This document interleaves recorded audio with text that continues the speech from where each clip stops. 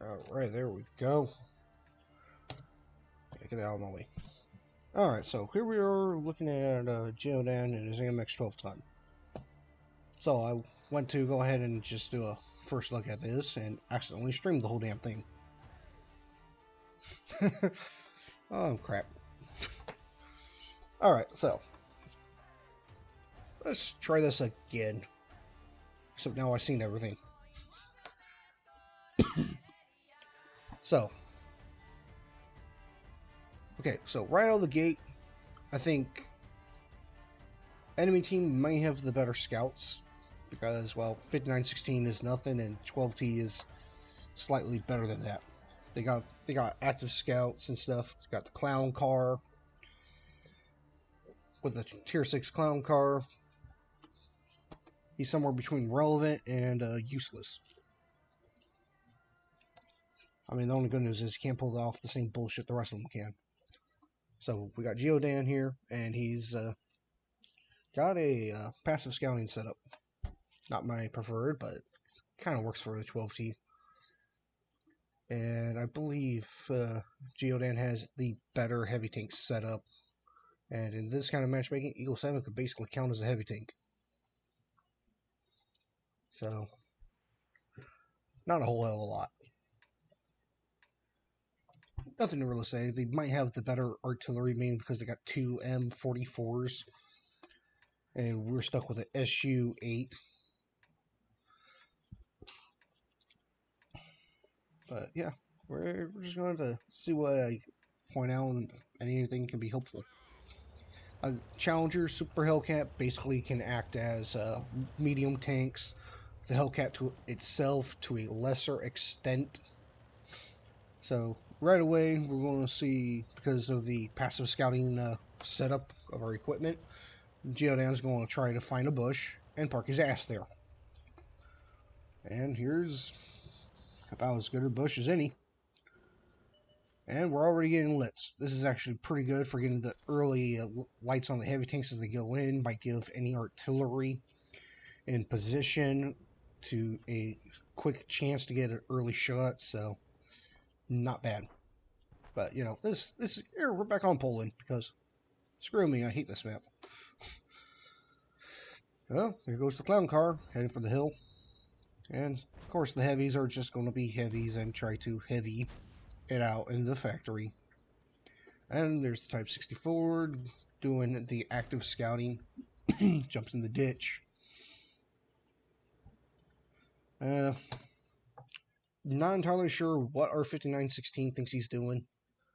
He should be actively trying to scout. So scout, you get forward, you light him, and you just try to keep him lit and pray someone actually hits him.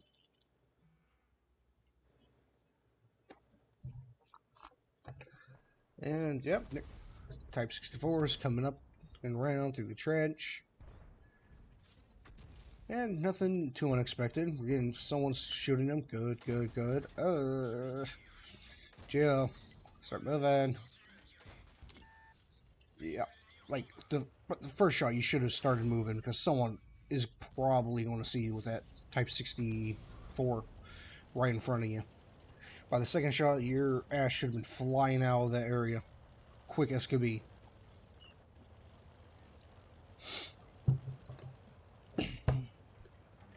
When a scout is anywhere near you, just assume anytime you fire, you're spotted.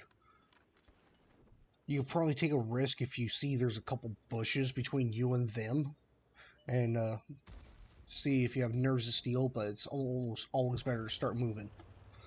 So yeah, this bush has lost all its usefulness, so time to move forward.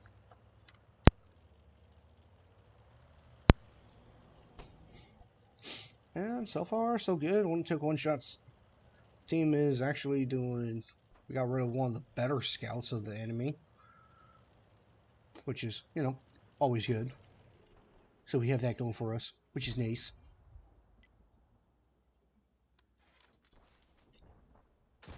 Okay, I don't know about firing here. If there's anyone on that ridge, you would have been lit.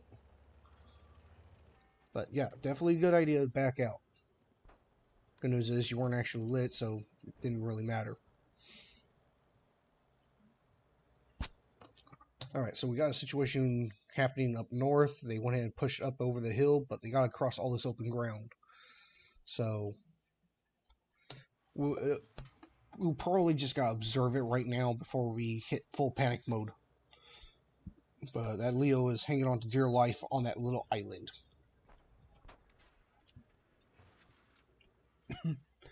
Getting some nice spawning. Good, good, good. And we're just going to be chilling here. Oh, Challenger. There's something that's going to make me nervous. Because now there's someone for sure up on this ridge. And he's potentially getting into being able to spot. But thankfully, this Camelot and Bush is going to keep him back. But if he gets closer, he just makes me nervous being he's too close now. Okay? That's all it is. You gotta try and keep your distance, and anyone get too close gotta be shut down. And thankfully the team did shut him down.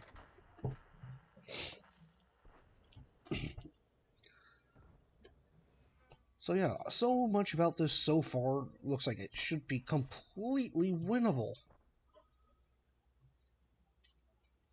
And I see no reason why it shouldn't be. Nice, nice, nice. Getting those sweet, sweet spotting.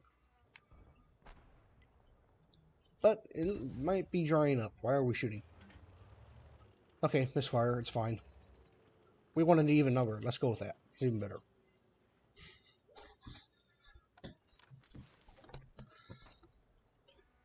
Our 59-16. Lord knows what he's doing. If I was at 59-16 and I'm just assuming I haven't actually played it, I would be running up here and trying to go ahead and start peeling this guy out and maybe trying to get this guy lit. This guy needs to die, freaking clown car, and the T-20 just needs to be shot to pieces. So, their team's turtling up in the factory. Our team is turtling up in the factory. We got T-29 trying to go where the Leo was, and he's going to end up probably facing the same thing of having to cross this entire open ground with the T-20 sitting on top. You know, if the T-20 can, he could probably work some of the bushes up there and make the life of the T-29 incredibly miserable. But yeah, I agree. It's been time to reposition.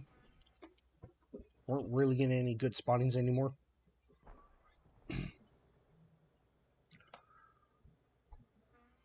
And we're just chilling right now. Some very, very nice smoke clouds. Thank you, Geo.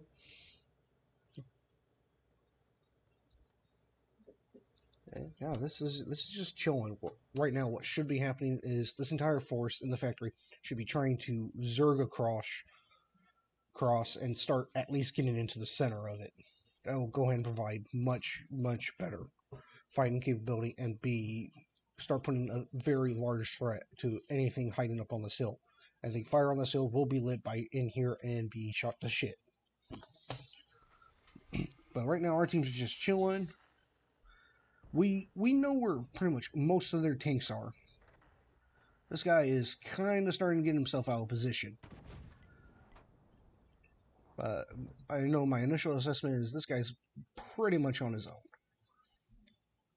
But there's this key. As long as he's kind of along the outskirts of this village, this T-29 over here is going to be able to have shots all down because this guy's lighting anyone trying to come after him.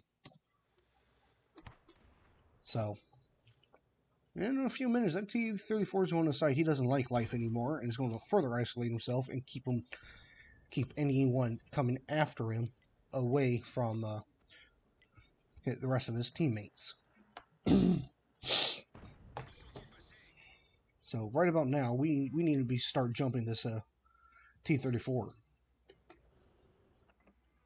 You know, just go ahead and get with your platoon buddy over there in the Hellcat and just go, okay, let's get him. Here we go. He is way isolated. This is exactly the moment we need. Now we just gotta go ahead and jump his ass. He's way out by himself. So just end him. Perfect. Perfect, perfect, perfect. That was exactly what needed to happen.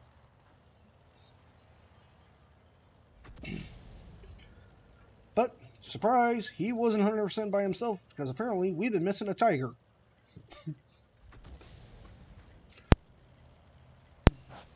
So right now, we just gotta, it's just, the tiger's full health, peel away. Just get away from him. We could go ahead and leave him alone. We try and keep him lit for artillery, or God, or whoever the hell else decides they have an interest in him.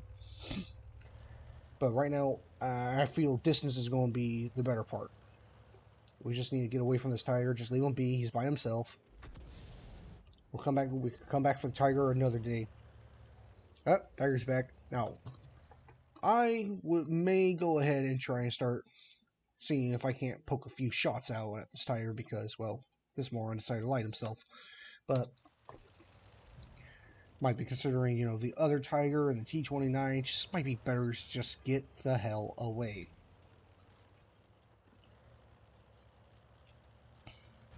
Like right now, as long as that tiger is stuck out in the village, he's by himself. We might have to keep an eye on him for any other reasons, because he could get into a position to start putting some shots into the center here, and that'd be bad. But looks like our team's starting to find their man pants and starting to make a good push. Tiger's back. We probably got lit. Yes, we did. Again, I wish I didn't accidentally stream the first assessment, because then you got all the raw thoughts on the entire battle instead of me trying to pretend, oh no, I've never seen this coming. But yeah, our team is starting man up and start making a push. We got Tiger as a one shot. Now, right now, we got two options on how we can go ahead and work over this tiger. And, well, there's always the option of we just ignore the tiger. Let's always leave that on the table. But we can try and work these bushes, try and keep things spotted. Just go out there, keep them honest. Might be a couple more bushes here, or you have to use the buildings themselves. And just work with our teammates and hopefully slowly bring them down. Oh, yeah, the other option is we go join this push over here and just clean them out fast as we can. Get a fast little bastard in there and just distract the hell out of them. And our T-29 should have already been moving. I don't know why he's chilling, but our team is now pushing around the center here. See this? They're coming out and around the factory. Now this, because we're not keeping the tiger lit, might be giving the tiger a chance to turn around and go, oh, hey, I got a bunch of shots on these guys now. And could potentially start pouring in the DPM. Now this isn't too bad a push. Like the worst part is that the box tank here has to go ahead and turn all the way around before you can fire. But if we could get all four of you with the T-29 go in and push in a coordinated unit, would go ahead and just completely mop up this area. But this is going to be the moment that everything goes to shit. It was perfectly winnable, and now it's starting to not look like it. T-29 is incredibly full health. We should have had our own T-29. Yeah, most of his health pushing in earlier. But now they're caught out between the Tiger, the T-20, and the T-29, and that entire push is just dead. T-29 is now, our T-29 is completely isolated, and we still haven't heard from our pal the Tiger in a while. And yeah, T-29 is just going to die because he sat there too long. Just, there's nothing we can do about that. He's dead. He waited too long and he paid for it. Now we got the tiger. Now we are out of friends. Okay, we got two more and we're just about out of them. So we gotta start killing.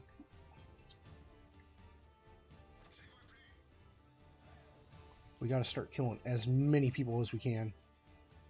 As quickly as we can without taking any damage. And now we gotta go ahead and just start blasting the tiger as fast as we can. So far, so good. And there's a useful ammo rack. Good job, good job. Get everyone to work over the Tiger, but now, now we should be repositioning to start getting spots as they try to leave this factory from the north.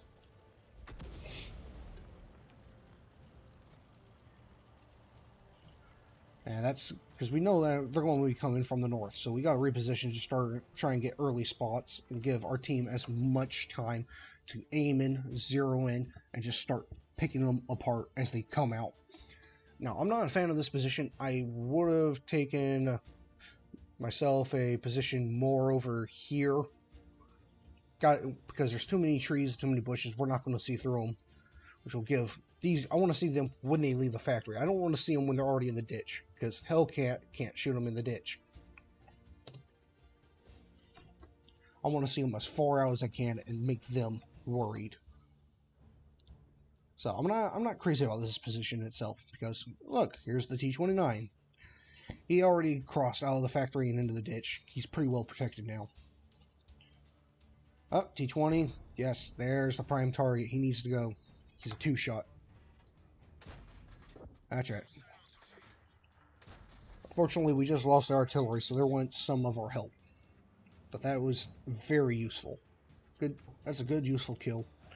One less tank. Now that just leaves the T-29 more or less by himself.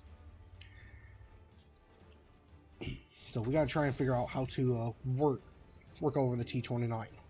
And he's in a dip, so there isn't much hope. We'll have to wait for him to just decide he wants to leave to the flat ground.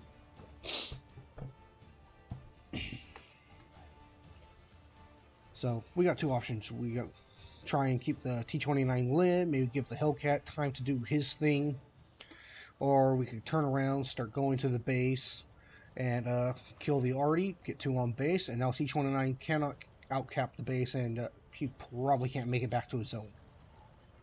That might have been the winning play in this game. Now, another thing to keep note is the time. We're getting down to about 3 minutes.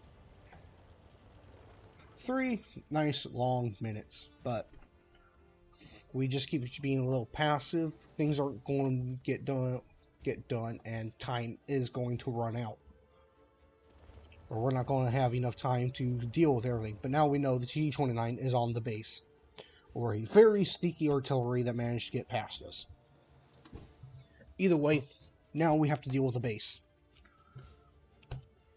So once again, there's two options. We basically have one guy peel away and go start hunting down the Arty and start applying pressure to the cap, while one goes back to reset.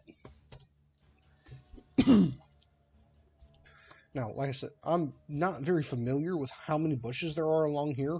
So for my money, if I was the Hellcat, I'd be coming up and trying to push up against this hill, so I could be a little bit more hull down. And I will have pretty much a mutual spotting of the guy. Yeah. Alright, now we're going to have Geo go ahead and move in. Not good. Geo, go to the hill. Don't go wide, go to the hill. Oh, that's better. Go for that hill. Again, this will probably be like a mutual spotting for the most part because of how close we are. But this is the only area that I guarantee has bushes, so there's a chance we might not go ahead and be lit. And there's T-29. Hear that? That's 2-minute warning. We are running out of time. Focus down the T-29. M44 on his own is blind. You will outspot him. Plus, he's an easy kill. T-29 needs to go because he's the one who's going to try chasing you down and keep staying on you. T-29, I believe, may have just seen the Hellcat. Should have focused down the T-29. T-29 is going to go for the Hellcat. And there goes the Hellcat. So, kind of a misplay. I agree. We all want to kill the artillery. But the artillery isn't the biggest threat. Sure, he could get a lucky shot, but he's probably going to miss you anyway. But the T-29 is going to keep coming for you, and we're sending about one shot for him anyway. We got to eliminate the bigger threats. So we're peeling away, and it's not a bad idea. We can go, peel away, reload, let him just kind of chase us a bit, because he wants to win. But yeah, now the time is really, really tight. So probably just needed to take the risk and just go right, as soon as you reloaded, turned right back around and went right for the T-29.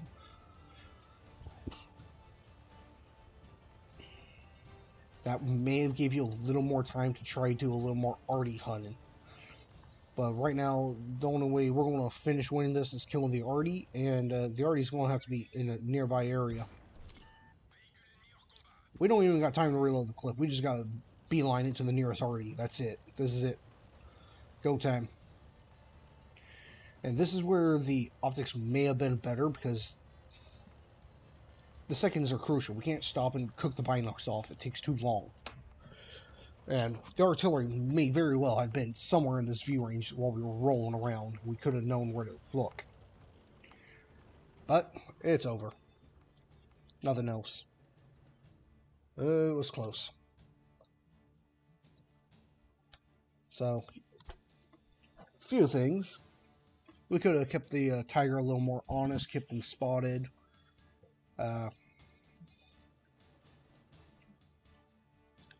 T-29, we probably didn't have enough time. So several different ways, and this entire thing failed because a push happened, but one guy decided to sit on his ass in the back in that T-29, and then he decided to come in after the push already failed. So he died for no reason. So, well, that's all I got for you. I hope this helps. So, later.